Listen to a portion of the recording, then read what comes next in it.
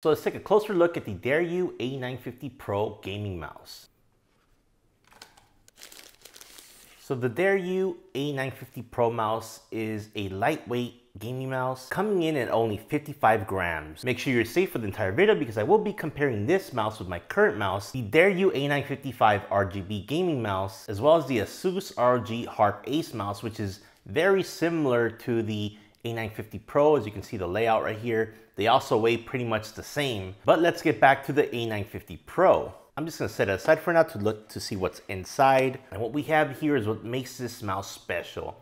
It's the 4K wireless receiver. That means with this mouse, it supports a polling rate of up to 4,000 Hertz, so it can pretty much send a signal to your computer every 0.25 milliseconds, which is about 4 times faster than other gaming mice. This is a really nice feature to have at this mouse's price point because most gaming mice have a polling rate of only 1,000 Hertz, and if you want more than 1,000 Hertz polling rate, you usually have to pay more than the price of this mouse. So you also get this very nice USB-C to USB-A charging cable. You get a nice carrying pouch in case you want to take your gaming mouse with you on the go. You get a user manual, as well as some extra pads for the bottom of the mouse. It also includes some custom designed grip tape that you can apply to your mouse in case you want to get more traction while you're holding the mouse. So let's take a closer look at the bottom of the mouse so we can take a look at the optical sensor.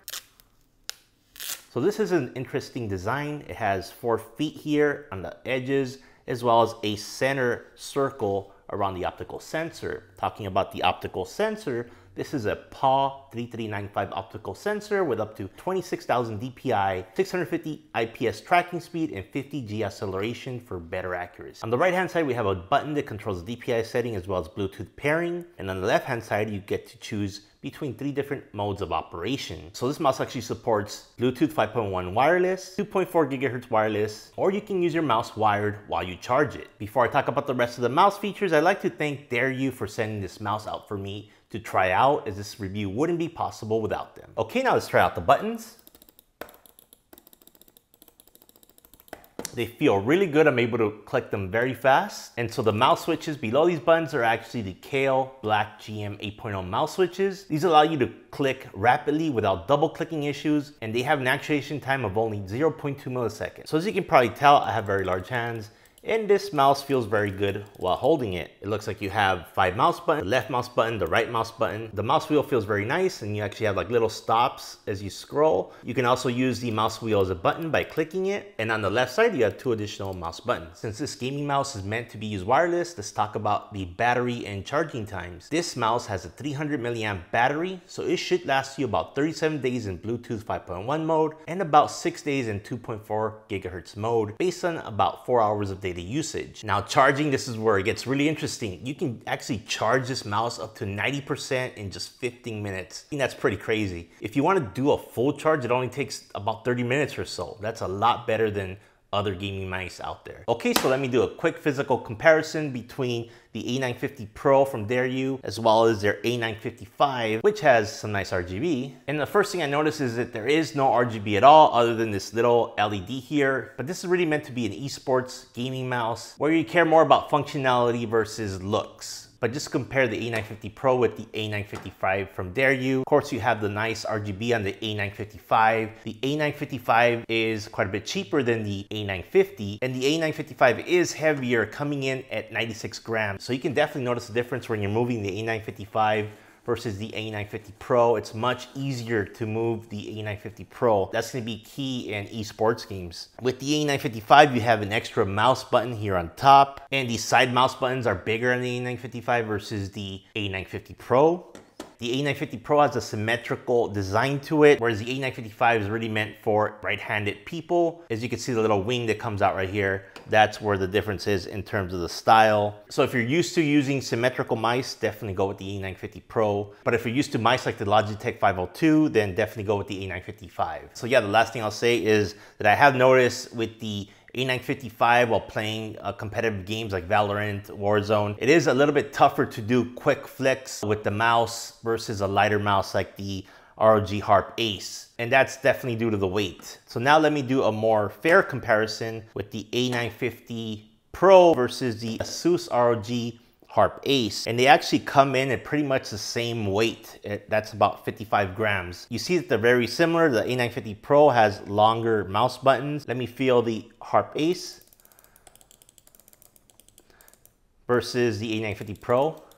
Yeah, I feel like the buttons are a little bit tighter and more responsive than the ROG Harp Ace. These feel a little bit looser to me, but you can definitely click pretty fast. A lot softer push, where this is a lot firmer, if that makes any sense. Now looking where you place your palm, I feel like the ROG Harp Ace is a thinner profile versus the A950 Pro. The mouse buttons on the side are bigger on the Harp Ace. Now I would like to point out that the Harp Ace is more expensive than the A950 Pro. So we're looking at maybe a $50 price difference to get the Asus Harp Ace, and these both have very similar features and feel to them. If we look at the bottom, the feet also look very similar, but the A950 Pro has a little bit larger feet and it has a larger oval around the sensor versus the Harp Ace on the right. Now the other difference is that the Harp Ace has this USB dongle that you have to stick on your computer, which is kind of small and it is possible to misplace or lose it easily, but it has a nice place for it right here.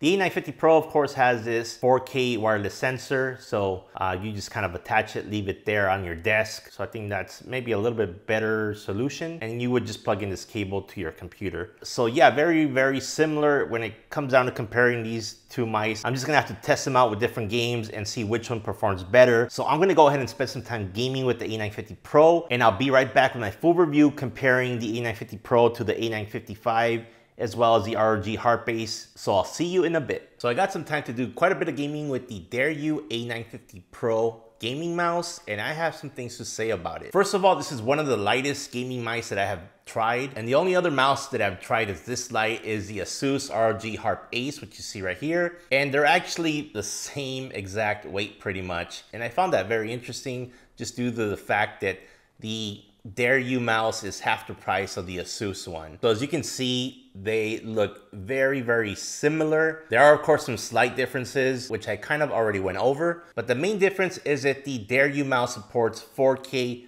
polling rate, whereas the Asus mouse can only do 1000 Hertz polling rate. Of course, the other one is the price. The Asus mouse retails for pretty much double the cost of the Dareu mouse. But before I get into the performance of these two mice, which are very similar and compete with each other, let me talk about another mouse, and that's the Dareu A955 gaming mouse. Now, it's much heavier than the 950 Pro, so there's quite a bit of difference there. Also in the design, you see this little wing here. This is really meant for right-handed players. For the 950 Pro, it's a symmetrical look, as you see here, so you might be able to use it left-handed. Now let's talk about performance in-game. I found that the Dareu A955 was just too heavy for any competitive gaming. No matter what game I tried, whether it was Warzone or Valorant, I found myself having a harder time doing flick shots. For example, if somebody was shooting me from behind, to quickly turn around and fire at them was much harder to do with the A955.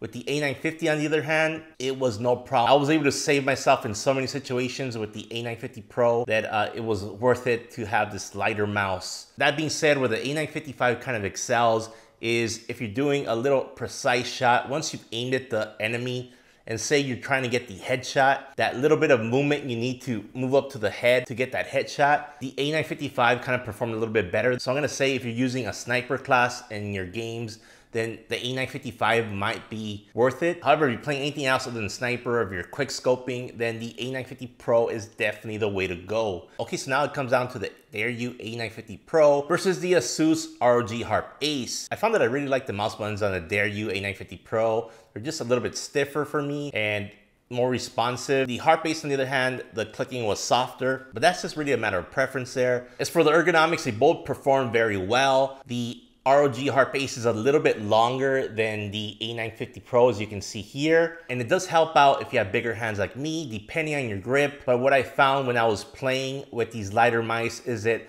I grip them with my fingertips mostly and move a lot with my fingertips instead of the way I was playing with the A955, where I would kind of move the whole mouse with my hand because it was heavier. Now, of course, a big selling point of the A950 Pro is the 4K polling rate. Well, does it really make a difference?